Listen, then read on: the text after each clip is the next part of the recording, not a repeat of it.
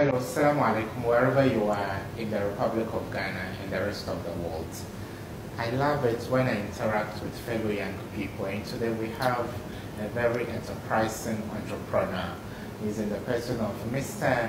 Abdul Kabir Abdul Salam. And today, Abdul Kabir Abdul Salam, who was part of a teeming, an exuberant group of young people while in school, used to carry out what they called Dawah Storm. They would go to the mall, tell people about Islam, and then give out handouts for people to learn more about Islam. He's a budding entrepreneur now, and today we are happy to discuss with him Islam and its challenges in the modern world. Assalamu alaikum. Wa alaikum salam. Abdul Kabir, good to see you. Oh, good to see you too. It's been a number of years since we met. Yes, I think 5 years. Abdul Kabir, no. On the level of Islam, before we even look at the challenges, yes. You were in school, a school dominated, of course, by non-Muslim students, exactly. And you are now in the corporate world, yeah. You meet non-Muslims. What is people's perception about Islam, generally, the people you meet? Okay. Fortunately for me, I've lived a life that wherever I go, people see me, and the least they will do is to try and find out why am I so different from what they think. What they perceive is that Islam has this violent kind of people, and they always assume that we don't do the usual. Yes, so for me, whenever I have an interaction with people, they sometimes, first of all, I would say they get confused.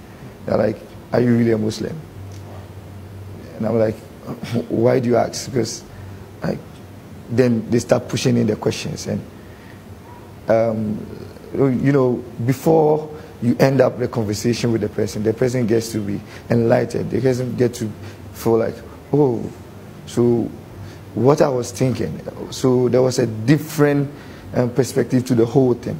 And so, yeah, for me, I feel whenever I encounter people, it ends up being a good feeling than the otherwise, yeah. So is it that we are not pushing enough to tell people about this beautiful religion, so they shape their perceptions based upon hearsay?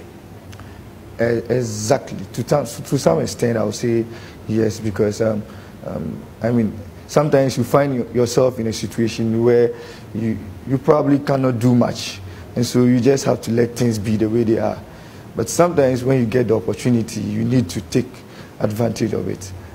You don't really have to wait for them to ask you, but if you can engage them too, I think it's a nice way of letting them know the real thing about Islam. Yeah. Okay. Away from the negative tag of terrorism, violence, what do you think are some of the challenges Islam faces in our contemporary times? I believe that it depends on the side of the world we come from. I don't think, yes, though in Ghana we might say that Muslims have some little bit of challenges, but I think it's more of a human nature kind of thing, not necessarily Muslims.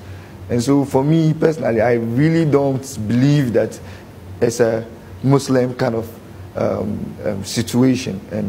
And so sometimes when I hear it, I just try to wash it away, because even the fact that you've already accepted that this is the way it is, it's like you already being in it.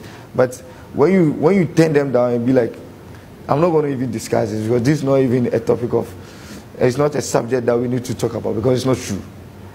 So there's nothing to talk about again. Unless, of course, if you want to know. If you want to know, I'll tell you. But you don't force people to know things that they are not ready to know. Exactly. So I feel like if you want to tag us bad, that's your own problem. But to us, we are good. And we will always try as much as possible to portray the goodness of Islam. And if you refuse or ignorantly decide not to watch the good side of it, then, it's your own problem. You are the problem. We are not the problem. Is hijab, the debate surrounding hijab in schools and at the workplace, would you count that as one of the challenges we face in the world today? Yes, I would say it's a challenge. But I believe that it is up to us Muslims to let them understand the importance of hijab. I believe if they understand the importance of hijab, they would allow us have that and what hijab is the on. importance of the hijab? Just to play the devil's Okay. advocate. So the importance of hijab is the hijab itself. I believe it's not just about the veil. The hijab is a whole dressing. It's a whole look. And so for a woman, I believe the hijab is more of modesty. Wow. And not necessarily putting on the veil. And so as Muslims too, we shouldn't just put on the hijab as in the veil, but we should portray that modesty. We should show it. And if they see that, they will understand that, oh yes, now when I see somebody in a hijab, I know that, oh, this person automatically is a good person. It's an upright person.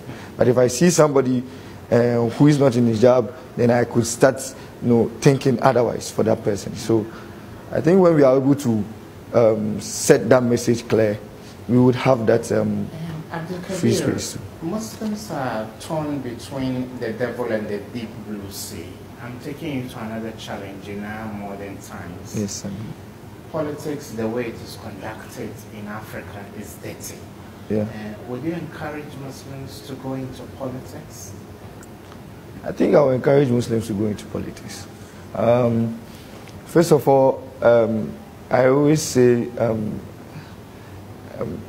like for example, this year is an election year, and you tend to see some people saying, "Oh, I'm not going to vote," and I always say, everyone has the right to vote, and some people shed blood for this right that you are enjoying now, and for us Muslims, it is our responsibility to make sure that we have the right people to govern us. Yes. And if you decide not to vote, then definitely you are only saying that you are going to allow the devil or the bad people to govern us. And that would also go against our religion. And again, if you have Muslims in politics, the positive side of it is that they would also help to shape our policies. So, for example, if there's this recent policy on education, and we have Muslims in there, and they are very knowledgeable about their deen, they would be able to tell them that, look, we Muslims, this is what we believe in. If you want to do it, this is how you should do it. We believe that if you do it this way, it will help. But if you don't have anybody there, who's going to speak for us? So I feel it is very necessary for Muslims to participate in politics. Okay, in conclusion, Abdul Kabir, how do we go beyond these complaints of, oh, Muslims, they think we are bad, they don't allow us to put on the hijab, we are downtrodden, we are persecuted. Beyond the challenges, beyond identifying them, what are the solutions you would proffer? First of all, I always say this. We are fortunate as Muslims. We have the Sharia, which we believe, we understand it to be a universal constitution that made up of legal rulings and general principles that should guide us to being the best of humans. But unfortunately, we have some few bad ones amongst us who have changed the narrative. But I believe beyond that, one should be able to set up personal values and principles. Beyond religion, I think if you have personal values and principles, it will go as much to guide you to practice your religion and to meet the standard of the world. And by so doing, I think we will have a very nice place. Abdul Kabir, does the world have to set the standards by which we live?